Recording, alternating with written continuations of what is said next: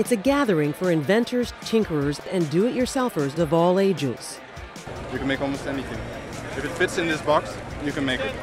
At the 2012 Maker Faire in New York City, attendees not only had the opportunity to build things, they also had the chance to experience an innovative way of making things called additive manufacturing, or 3D printing. Look at this! It's a 3D printer! That's cool.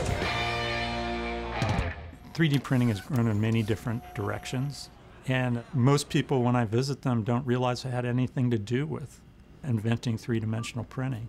Two of the creative forces behind 3D printing technology are NSF-funded scientists from the Massachusetts Institute of Technology, Michael Cima and Emanuel Sachs.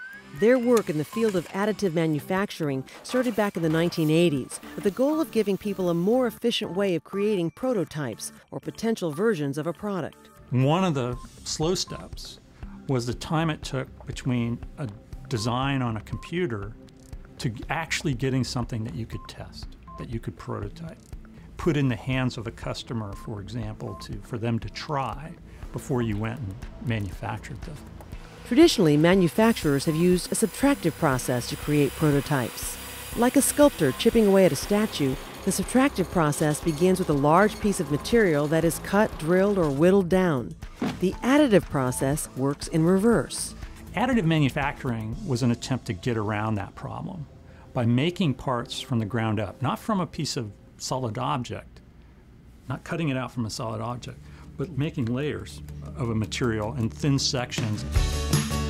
Through their collaboration, Cima and Sachs invented an additive manufacturing technique and coined the term 3D printing.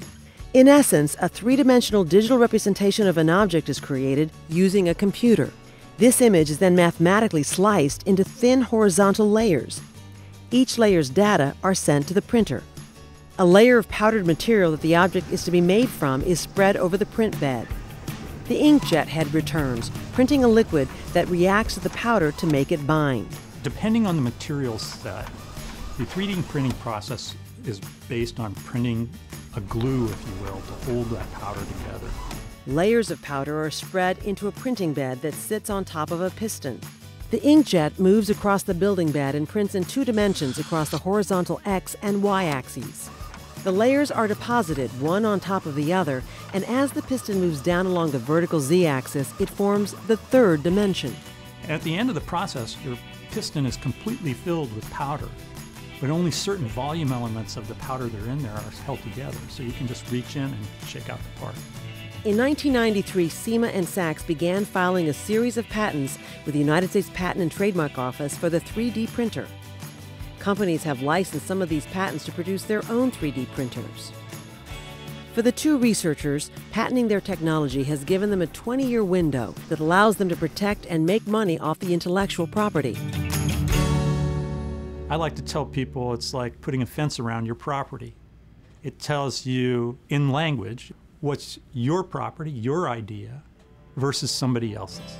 Today, several 3D printing techniques exist, ranging from a printer head that dispenses melted material into layers to a laser that fuses material together to form objects of great precision and durability. 3D printers are already used in automotive and other engineering fields, and healthcare.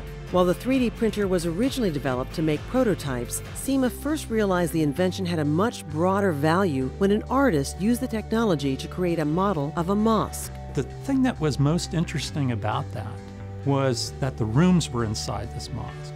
That was my first inkling that people would want to use this not for prototyping something they could make other ways.